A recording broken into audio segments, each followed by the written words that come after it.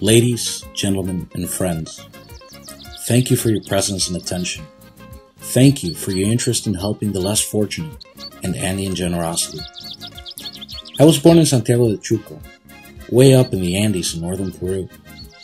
I'm here to tell you that up there is beauty, love, and kindness. There's beautiful natural scenery, fresh air, and wild flowers. The residents love, suffer, and have aspirations just like we do. Very few have the opportunity and the joy to overcome their circumstances. In the same place where there is joy and beauty, there is also malnutrition, poverty, and sickness. 5 years ago, my cousin Pablo Perez invited me to visit the local hospital to deliver 2 boxes of medicine. He is an internal medicine doctor in Georgia, and I am an infectious disease doctor in Central Florida. We were both born in Santiago the Chuco. We both played in these streets. We ate omitas and enjoyed the patron saint festivities. We were both fortunate to become professionals. Esteemed listener, you will only be able to understand us after you have joined us on a medical mission to Santiago. Then you will understand that that mission to donate 2 boxes of medicine was a visionary opportunity. A bittersweet sensation that reverberates in our minds every day and that becomes a reality every time we return to our land. Because that mission showed us homeless grandparents, malnourished children, and people with manageable conditions with the appropriate means. Let me tell you that in the US, we take for granted the fact that we have gloves, hospital beds, basic surgery equipment, and medicines. What would you say if the doctor that is examining you does not have a place to wash his hands, does not have cast to mold your broken bone, or there simply is no medicine for your pneumonia? The inhabitants of Santiago the Chuco accept malnutrition, unemployment, parasites, and premature death like normal occurrences. That is why Andean generosity was born 5 years ago, as a means of helping and serving the needy. All our relatives and friends supported Pablo and me. Our friends, our Perez family, and you allow Pablo and me to relive that bittersweet sensation in our souls with each yearly medical mission to Santiago the Chuco. If the eyes are the windows to the soul, there the looks of gratitude of the needy fill our hearts with joy. That is why we always go back to Santiago.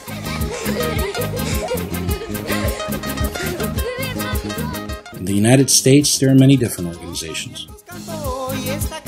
Maybe you participate in helping to prevent animals from extinction, or to help battered wives, or support Alcoholics Anonymous. Maybe you're a part of the Rotary Club, or Lions Club, or you donate money to the Red Cross.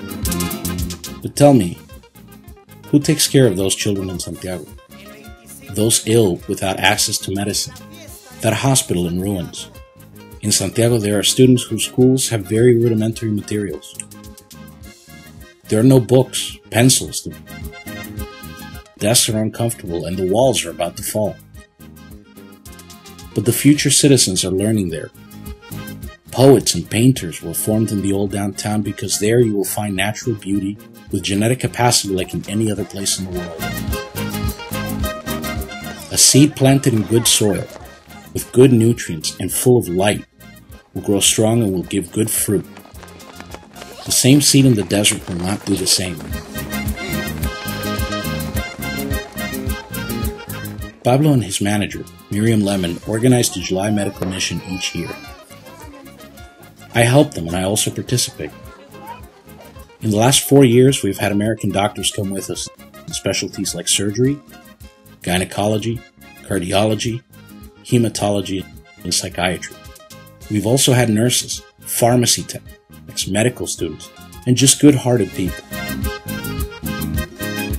Miriam worked hard at sending an ambulance donated by the county of Whitfield, Georgia, as well as numerous wheelchairs, medicines, and love. Each year, the medical mission grows, Peruvian professionals have also joined, including dentists from the cities of Trujillo and Iquitos. Dr. Artemio Burga, a renowned Peruvian ophthalmologist, has performed many free cataract surgeries in the last 2 missions. Surgeons and gynecologists from Georgia have gone repeatedly. They have even brought along their family members. They understand that our purpose is to serve. The American professionals share experiences with the locals in healthy, symbiotic professionalism. The CPR classes by the Californian cardiologists for the hospital staff were excellent. A cesarean brought a baby girl to this world, and lots of joy for the nurses who were present. One day, the power went off during an appendectomy with a spinal anesthesia. The nurses immediately took their cell phones out to provide illumination. The patient's anguish was calmed with the tender strokes and the voice of his nurse, Terry.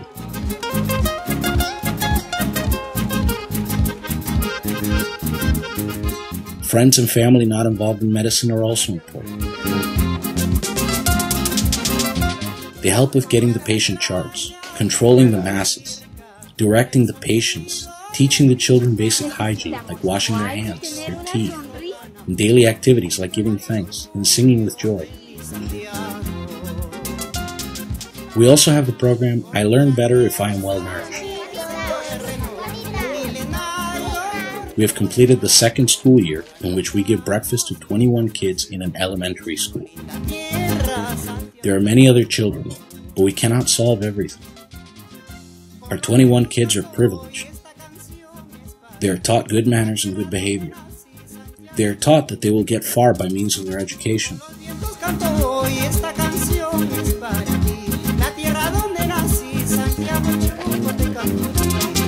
We give them toys and snacks periodically to remind them that we care about them.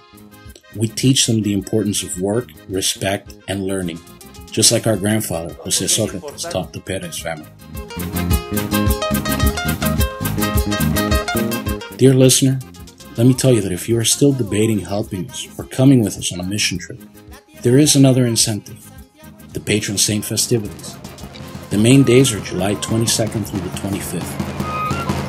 There, the visitors can observe how the locals celebrate the festivities of the Apostle James.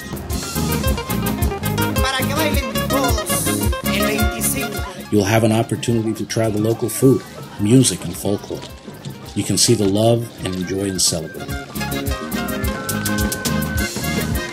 In these festivities, the visitors are not merely observers, but participants.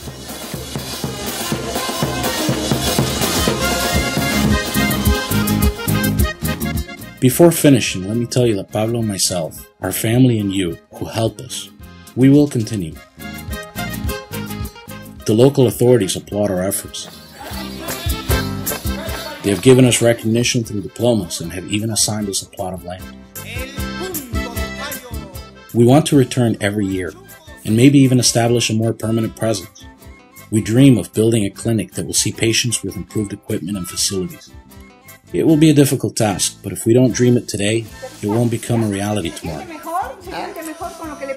We also want to build a dorm, Casa del Membrillo, where all participants will be able to stay with comfort and harmony, where you will feel at home.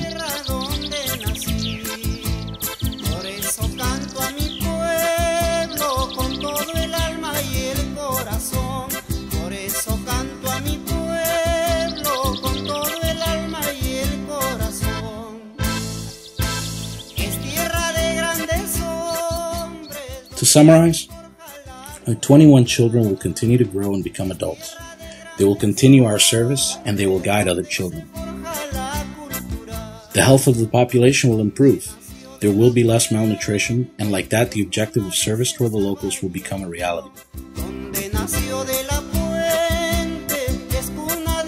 For Pablo and myself, Andean generosity means helping the needy without expecting anything in return.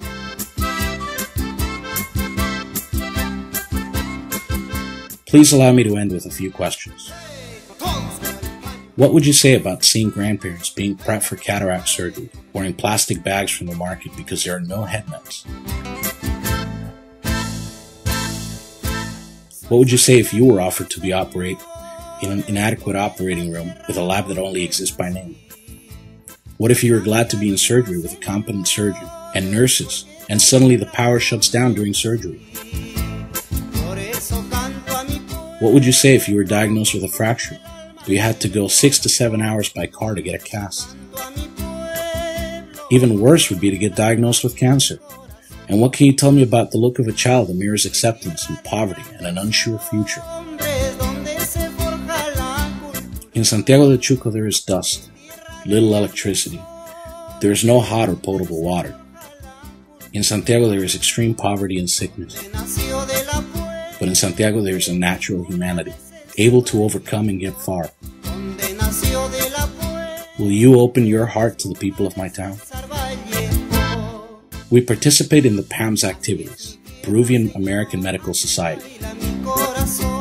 This is the American entity that joins Peruvian doctors in the U.S. PAMS oversees our expenses and donations. Please look for us and visit us in their section, Santiago the Chuco Medical Mission, at www.pamsnational.org. Thank you.